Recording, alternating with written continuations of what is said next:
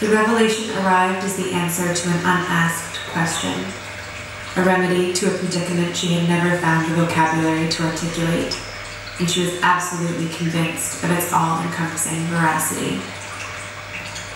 She didn't feel she could call this an epiphany, since it hadn't so much arrived like a flash of lightning. More, it seemed to have finally taken form from phonemes she had been idly circulating around her mouth for her entire life, sifting through sounds until they clicked into language. And here it was.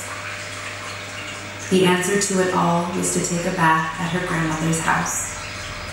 It was this matter-of-factness, as much as its mystery, that was electrifying. She felt certain that upon arrival at the house, the nature of the ritual would become clear, in the same way that she was certain that the stained enamel tub would be intact, despite the dumpster that had appeared on the front lawn when the house was sold 18 years ago.